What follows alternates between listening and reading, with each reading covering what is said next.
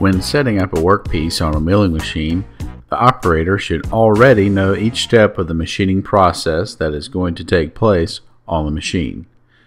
A great percentage of machining failures are due to the lack of planning and the visualization of how the steps will progress. Creating a work zero is an essential step in the setup of a workpiece.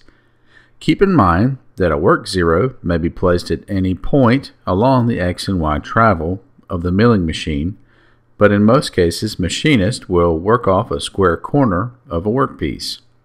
The reason that the corner is chosen to set the work zero point is because all of the part features can be referenced back to this location. It is also very simple for a machinist to find this corner position. An edge finder is a common tool found in machine shops and should be one of the easiest to master along your experience on the milling machine. Notice the construction of the edge finder. The shank is short and rigid, and the end of the edge finder is spring-loaded. Notice how the spring-loaded portion moves around freely when touched. Edge finders can find workpiece edges with repeatable accuracy, usually within 5/10,000ths of an inch. Edge finders can be held in the spindle of a mill with a collet or with a drill chuck. Be sure that the edge finder is extended far enough out of the tool holder so it may touch the edge of the workpiece. The movable cylinder of the edge finder typically has a size of 200,000ths, but there are other sizes available. It is advisable that you always measure this tool before assuming its size. Once the tool holder holds the edge finder securely, the tool is put into place and the spindle is engaged. The ideal RPM range for an edge finder is 800 to 1000 RPMs. Once the tool is spinning, the operator purposefully pushes the cylinder out of round with the shank.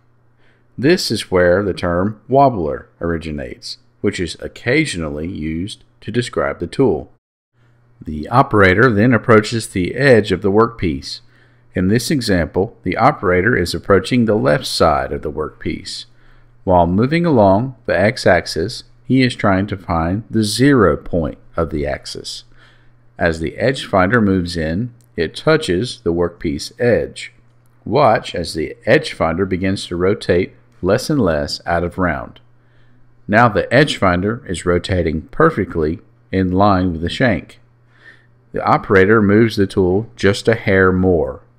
The edge finder has now pushed off.